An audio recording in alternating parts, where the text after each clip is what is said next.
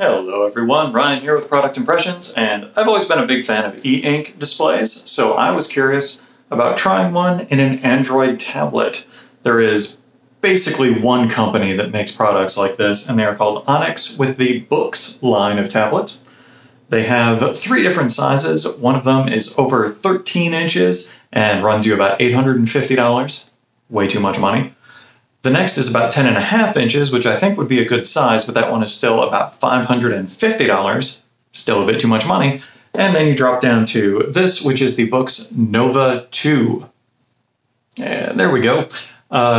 This one is about a 7.8 inch screen. It is running Android 9.0. Has an e-ink display, comes with pens for drawing, taking notes, things like that. I'm really interested in seeing how this works, so let's pop this thing open, give it a try. Alright, I ordered this device directly from the Onyx company. It shipped from China. Total shipping time took about 2 weeks. Here we have the box itself, which this is supposed to be an actual size picture of the tablet. Looks like it'll be a comfortable size to hold. Pretty simple. Simple boxing, all of the information in a lot of different languages. 7.8 inch HD screen. There's the resolution, 300 pixels per inch, which is very nice. It does have a front light, both cold and warm lights. Octa-core processor, 3 gigs of RAM. Touchscreen, wireless, USB-C with on-the-go capability, which means you can connect any other accessories to it and they should work automatically, like keyboards, mouse, other storage, things like that. Yeah, so that is the box for the device itself. Since I ordered it directly from the company, I'm also getting a specially made cover for it, a screen protector, which appears to have come a little bit crunched in there. Hopefully it's not actually damaged. But let's go ahead and see what we have inside here.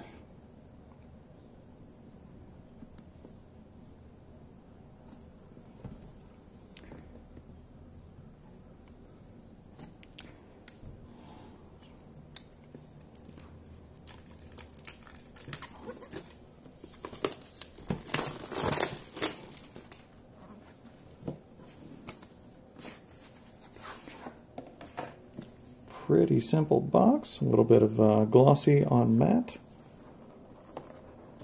Should just drop out here. There we go. And there we have the device itself, along with another screen protector. So I guess it comes with 2 of them then. Pretty nice looking display. Let's see here.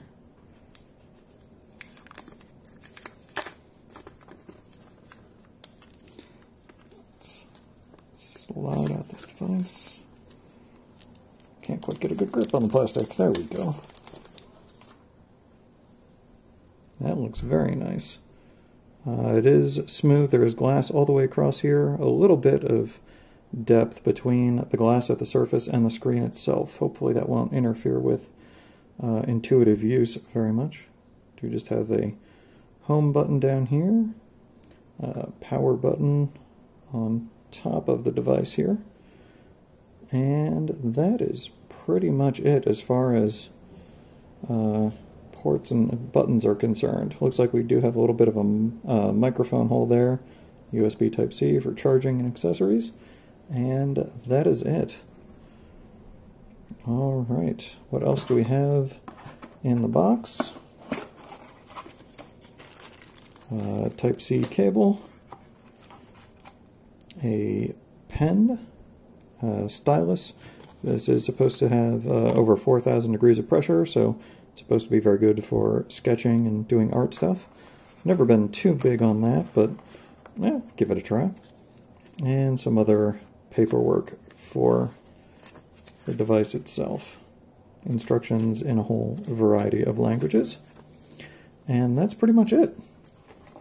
Alright, so let's go ahead and take a look at the screen cover, at the device cover. I pretty much always use covers with tablets, so I'm more concerned about the larger cover than I am with any screen protector.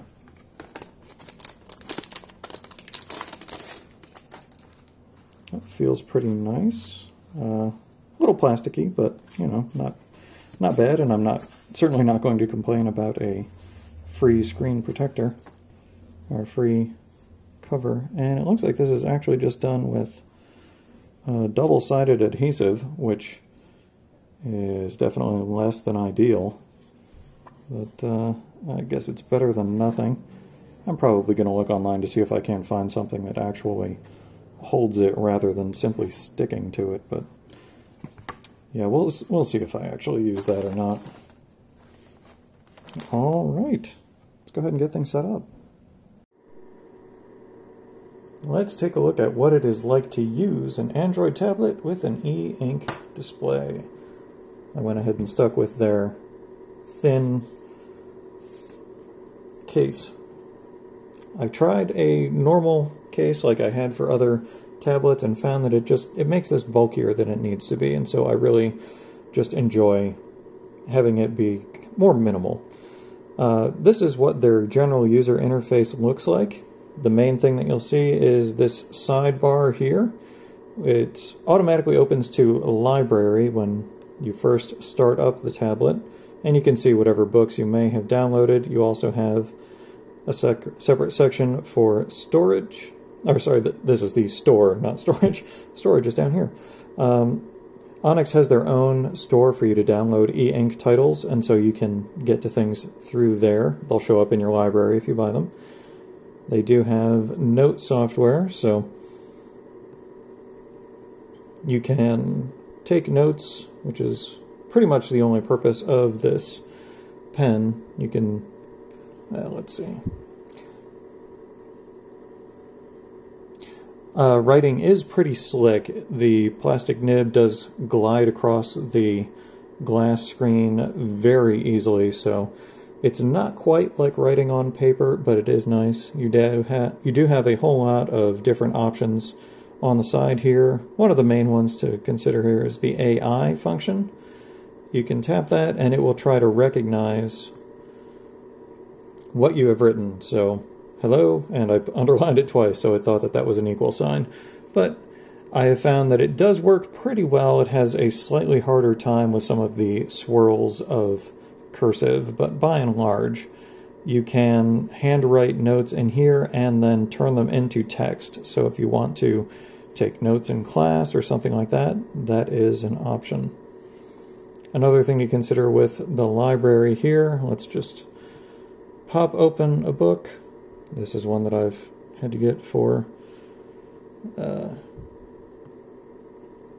work. MaxQDA is a software that we use, but the main reason why I open this up is in their notebook. If you want, you can actually take notes inside of the notebook, and if you exit out of the book that you are in and go back in, you will still have all of these underlines, handwritten notes. I believe it is also possible to split the screen. You can flip around the pen and use an eraser as well. It is possible to split the screen and take notes on each page, so that is a nice functionality as well. Storage is just all of the files that you have in the device itself. Let's go ahead and tap that. Here it is in the books right now. We can go back out. You see all the different directories. It is kind of a simplified layout of storage if you're used to Android devices, but I found that it works very nicely. And finally, there's an apps section here.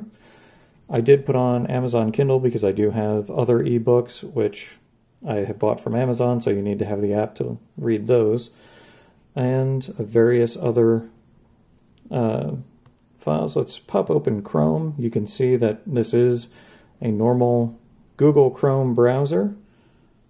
You can, slide around to see your stories or whatever else you normally look at in Chrome. It works basically just like a browser on any other tablet. The one thing that I have noticed is if you pop this on, with it automatically filling in things, on a grayscale screen, it's very difficult to see what you have actually typed and what is automatically filling in. So that is one thing to notice. Another interesting thing that I have found is there is this Gutenberg.org website, which actually includes a lot of ebooks from classic literature. Pretty much anything in public domain you can get for free from here. And those are some of the books that you saw in the book section of the tablet, as I've downloaded a few books to check out on here. I did find out that this is actually a back button, not a home button. So if you press back, it goes to the previous screen, which is all of the apps that I have downloaded. It really very much makes the internet look like a newspaper. Let's pop open the Google Play Store. You can see a little bit more what that looks like. So here, I believe this one changes every once in a while, or not anymore. Basically, you can see with the grayscale screen, it's very much like looking like a newspaper, which I actually find very pleasant. I do have Apex Launcher on here just for demonstration purposes. Let's pop that open. This is a normal launcher that you could use on any Android device, and you can see it does work. I have had to download a kind of black lines icon package. Otherwise, these just wound up looking like amorphous black blobs that you couldn't really tell what they were. So that's, it's not great. I've basically left it on here just so that you can see that it does work, but I would recommend just sticking with the browser that they have. So I'm going to go ahead and tap this little ball down here in the corner. This is something that they have added onto the software for this device, which I find fantastic. It's a menu that you can always get to, and you can choose what you want in each one of these bubbles as well. This is a settings icon, but what it goes into actually is the display settings for the app that is open at the time. So you can see you can change how precise the screen is, you can change the font, whether or not the background gets whiter. The main reason this is important is here we have refresh. And there are 4 different options as far as how the screen is going to refresh. Right now it is set to normal, so this is the, if you've ever used an e-reader, this is what you would expect of an e-reader. Every time you touch something, the entire screen refreshes. If you're like typing on a keyboard or anything, it gets very flashy and difficult to use. But these other options, I find that this one, it's called the A2, is the most usable. For the time being, I'm just going to go back to the home so that I can actually show you the difference in this. Let's pop open Google. It's just something that is easy to scroll through, all of the pre-fed stories. So you can see, you can scroll through the stories. It works reasonably well. It's not super smooth, but that's not surprising. If we go into the settings here, it says it's not available for the system. That's interesting. I don't know why that happens every once in a while, but in any case, you can also slide down from the top of the screen. You can adjust the background lighting. So you can see it is much brighter. We can dim it down. I have these options. You have warm and cool lighting options. I have them synced together, so it's really more of just a brightness rather than yellow or blue light. You also have normal Android functions, back, home, and recently opened apps, Wi-Fi, rotation settings, Bluetooth settings, speed mode. This is the refresh, and contrast. So let's see if we can change it from here. Right now it is in speed mode. Let's go up to X, which is supposed to be their fastest refresh. You can see it's a little bit grayer, a little bit fuzzier, and when you slide it, the scrolling is actually smoother than it was on the previous mode. This is usable, but you can also see there's kind of a gray box here. That is because of the picture sliding across the screen. There's a lot of ghosting with that, and so I prefer leaving it on either A2 or speed mode. Speed tends to go quickly, but then every once in a while the screen will completely refresh so that it gets rid of any of the ghosting if you leave it long enough. But yeah, that is pretty much how this device works. You do have settings here as well, which looks a little bit different from normal Android software, but all of your settings are here. You can check for updates. There was an update that came out about a week ago. I haven't noticed much of anything except that when you open this up, the Wi-Fi starts up much faster. So yeah, let's go back to the app, and it automatically shuts off when you close the lid on there. There are the magnets on top and bottom, which is what lets it know to close. When you open it up, it has to wake up again, and you say the Wi-Fi up here, it does actually shut off when you close the cover, so it completely goes to sleep. You won't get any notifications or anything like that. And it'll take it a minute to actually refresh everything if you get emails or anything along those lines. One thing to note is there actually are no speakers on here, so while it is possible to have a video play, you won't have sound unless you are connected to a Bluetooth speaker. I won't bother showing you the videos because they do work, but it only really works in that X mode. Things get pretty fuzzy, and it's really not worth watching. Alright, so I've been using the Boox Nova 2 for a few months now. Or, not a few months, I'm sorry, a few weeks.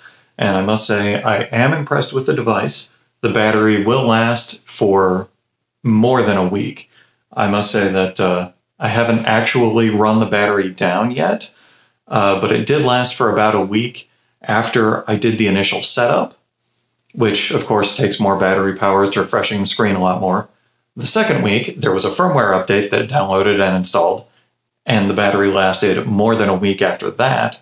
So I'm perfectly comfortable saying you'll probably get about 10 days or so out of the battery life if you're using this for general checking of emails, reading some online stories through Google or newspaper websites, things like that. Great device for that. I love that they have the settings that you can change for each individual program that you're using, and the menu down here in the corner. Well, you can put it wherever you want, but I have it in the corner. You can choose whatever shortcuts you want. I think that is a great addition for this device. However, would I recommend buying one of these? Not this model. I'm saying that because things are changing very rapidly in the space of e-ink tablets. If you want to go with something that has a proven track record, they have another option coming out, the Poke 2, which unfortunately you can't quite see on the screen there. There we go. The Poke 2 is the same software as this, but on a 6-inch screen, so that is like your standard Kindle e-reader. You can tell that the screen is definitely smaller, but it's still going to be usable for emailing, reading some online web pages, things like that. And of course, this size screen has been great for reading ebooks and stuff like that forever. Easy to hold, what have you. This one, also good for all of those things, but where the new device with a 6-inch screen is $189 coming out, this one is $340. So you can save a lot of money, get a device with the same capabilities, and I'm guessing the Poke 2, when it actually comes out, is going to be better. They do also have a larger version called the Note 2. That one is a 10.5-inch screen for $550. If you're interested in trying one of these, I would recommend just going with the small one. You'll probably get all of the functionality that you need out of that. Now, I did say that the space is developing rather quickly right now. I'm going to bring up a news story here. I know you're probably not going to be able to read it, but headline is Onyx Boox is developing a color e-reader. So that is going to be an update of the Poke model. It's going to be like Poke Color or something along those lines. No information yet on pricing, but it will still have the same 300 or so pixels per inch on a black and white screen, which it can still do. But if you want to view things in color, that will also be possible at about 100 pixels per inch. So the screen will not be as clear with color, but it will be an option. It's still not going to be good for watching videos or anything like that. But for other, news stories, things like that, Twitter, where color might be helpful, Facebook, things like that, will actually be quite good on something like this, I would imagine. So while I am happy with the Nova 2 e-reader from Boox, I would not recommend that you buy it because in just a few days, a smaller one with the same functionality is going to be coming out, and later this year, you're going to be able to get one in color. Again, no word on pricing yet, but I think either of those would be much better options than this. I'm happy with it. I'm glad I have it right now. I would not recommend that someone else buy it. In any case, those are my thoughts with the Nova 2 from Onyx Boox. If this has been helpful or informative or entertaining to you, usual YouTube stuff. Like, share, subscribe. I'll see you next time.